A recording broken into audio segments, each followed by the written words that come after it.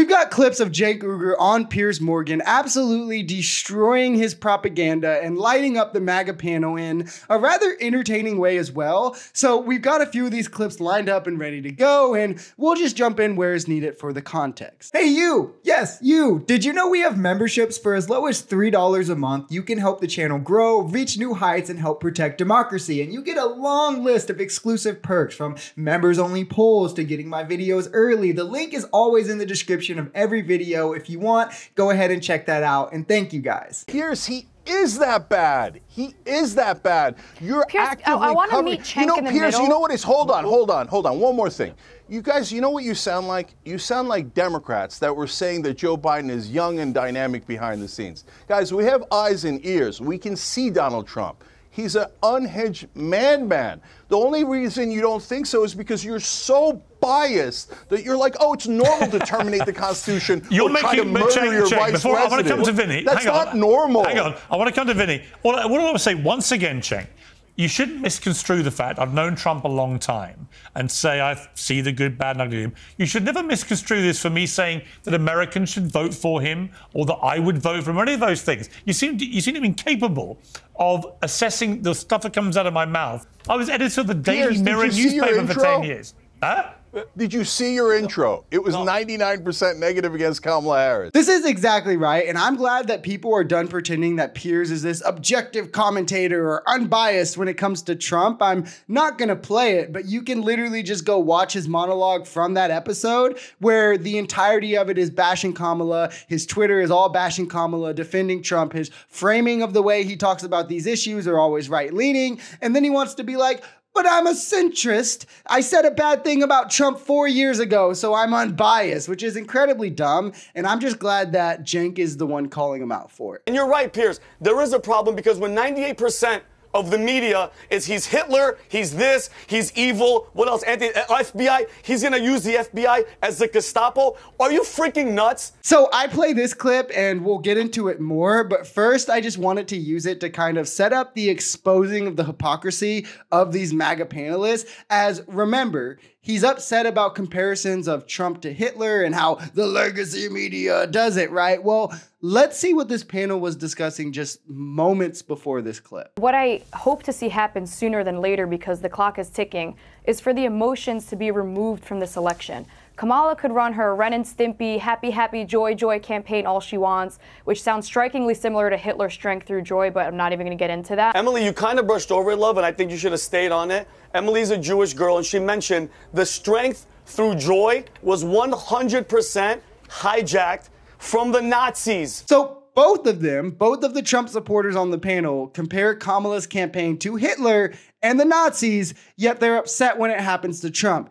Is this logically consistent? This is, on its face, hypocritical and ridiculous. And also, they don't care when the media does it to, say, Biden, for instance, who got checked neurologically and his doctor literally said, hey, like there's no signs of dementia or extensive cognitive decline, no neurological issues.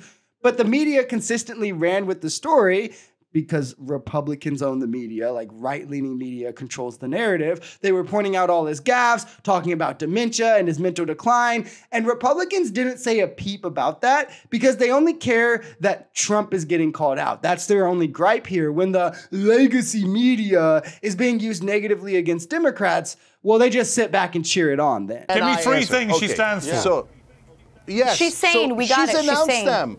Okay, so number one, she talked about housing, which is a huge issue in this country.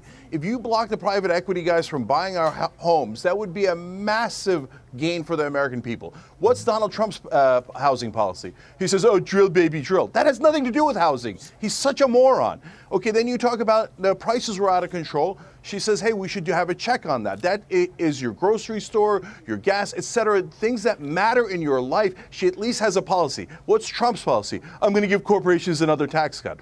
Well, listen, you were in office for 4 years, to Vinny's point. And what did you do? You didn't even build a wall. You built like 30 feet of wall. He says, Sheldon Adelson, Miriam Adelson, I'll just give you U.S. foreign policy on Israel, and you said it. And he brags about it. He says, oil companies, I'll let you set oil policy. He is so both systemically, and personally corrupt. He's the worst of all worlds. And Kamala Harris has these policy positions you guys never talk about while you pretend that Trump has policy. Trump's only policy is another corporate tax cut. Cenk is spot on here, but I do think it's kind of funny how half of Republicans are saying, well, Kamala's plans are communism. She's going to do total communism. And the other half is like Piers Morgan, where they're acting like, oh, well, she's not even releasing policy. She's scared to talk about policy. She's just campaigning on vibes. When Donald Trump actually doesn't talk about policy outside of mass deportation, which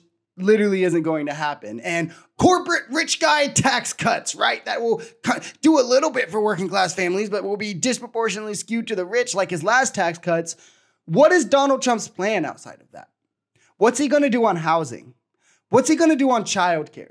It's all just ridiculous. He has to stay away from this stuff first and foremost because he plans to let his appointments do Project 2025, but he needs to be hush-hush about it, so he just refuses to talk about policy. He's too busy talking about how wind lowers bacon consumption and how the Revolutionary War was won by controlling the airports, when Kamala has talked about housing policy. She's talked about child tax credit, expanding the earned income tax credit for working class families, right? Bringing back the border deal that Trump killed, FTC fines for price gouging, a ceasefire in Gaza, continuing to send weapons to Ukraine. She's actually laid out policy, but for some reason, right-wing media, which again controls the narratives in this country, has put it out there that she just refuses to speak about policy, yet they shield Trump when his literal policy solutions to things are, we're gonna do something big and beautiful.